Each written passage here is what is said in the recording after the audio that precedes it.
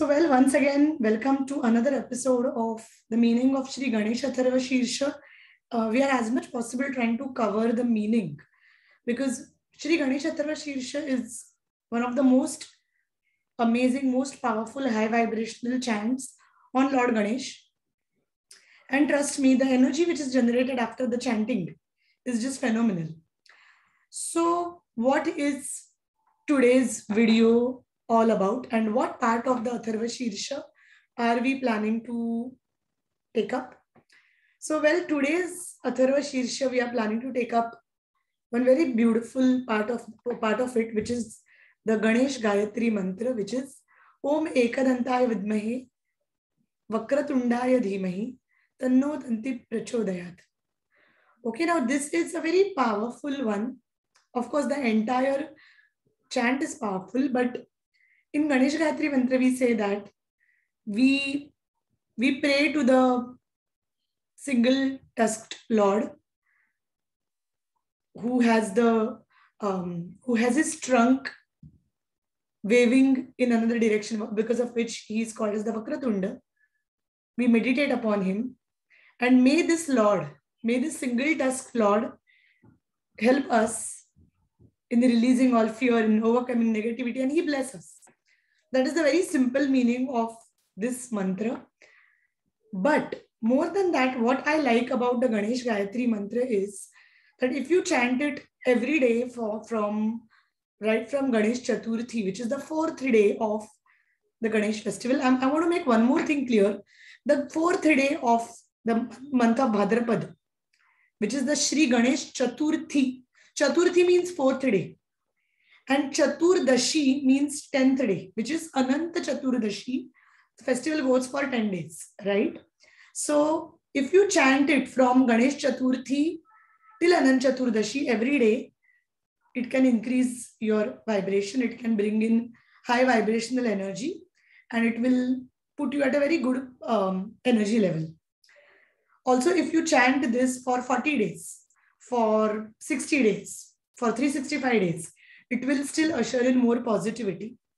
I always tell people, don't chant a mantra just because you want to get something out of it, but chant it in order to make your energy high, make your vibration high. What is vibration? Vibration high doesn't mean just being in a high energy, because many times people say that the energy was so good, I just felt an instant high vibration. No, that's not what we are talking about. High vibration is a state where you are constantly feeling positive.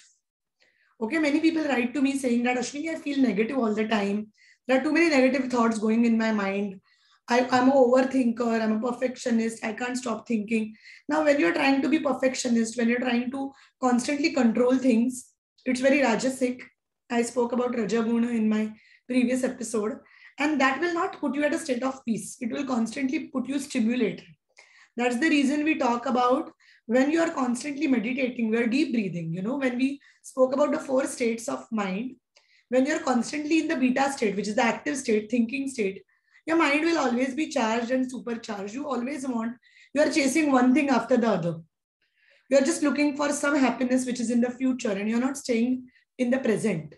But when you are in the sattvic energy, which means when you're calm, composed, when your mind is full of positive thoughts, you will always stay in a high vibration, which means you will stay peaceful, you will stay positive. Now, chanting the Ganesh Gayatri mantra will constantly put you in a high state of vibration. Okay, and that's why most of the times when you chant the Shri Mantra Pushpanjali, what is Mantra Pushpanjali? When we offer flowers to Lord Ganesh at the end of Ganesh Puja and during Ganesh festival, we say an entire chant. Om Yadnena Yadnyamayanta Devasthani. It starts from, and towards the end of it, we say Shri Om Ekadantaya Vidmahe Shri Vakratundaya Dhimahi. We chant the Ganesh Gayatri mantra, which means all this is dedicated as a prayer to Lord Ganesh. And we are offering Mantra Pushpanjali. Mantra is a chant. Pushpanjali. Pushpa is flowers. And Anjali is our hands. So, we usually put when we pray, we put the flowers in our hand and we pray with all our mind, and then we offer those flowers to Lord Ganesh.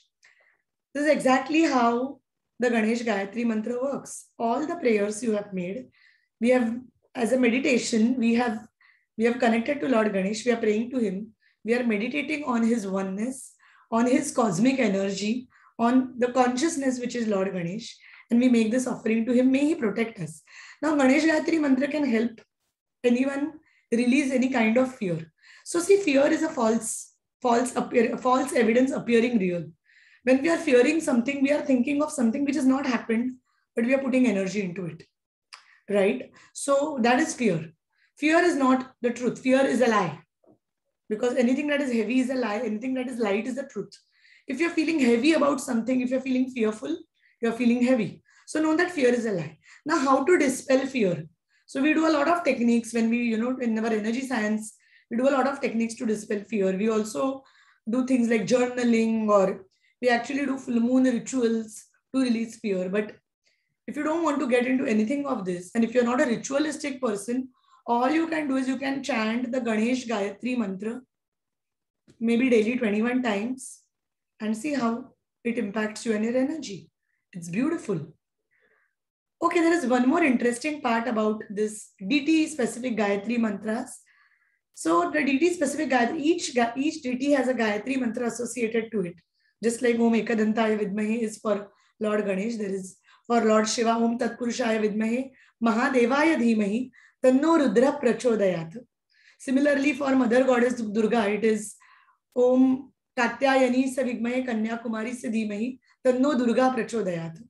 For Lakshmi, it is Om Mahalakshmi Se Vidmahe, Vishnu Patni Se Dhimahi, Tanno Lakshmi Prachodayat. It can go on, and I can just keep talking about this beautiful Gayatri mantras for each Lord.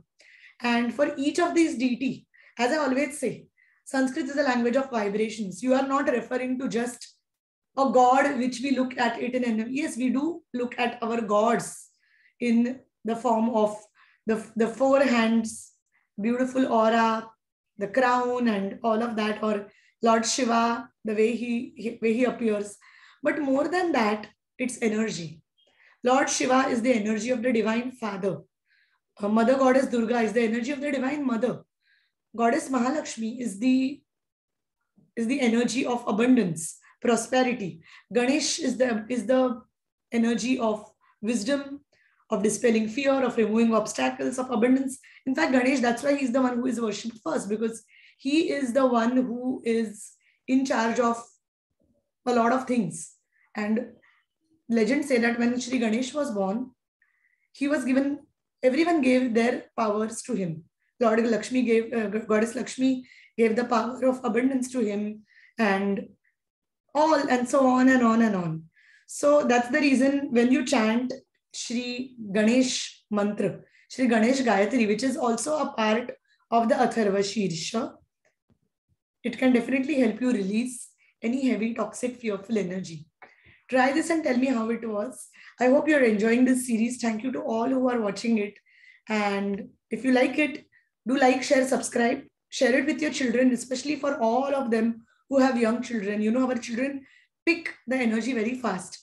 And you can just make them watch this video so that they can understand how beautiful these mantras are and how powerful and how scientific all of this is. I'm sending lots and lots of love to all of our viewers. If you're watching us on Instagram, do not forget to share this in your stories. If you're watching us on YouTube, do share, like, and subscribe. Thank you. Bye-bye. Namaskar.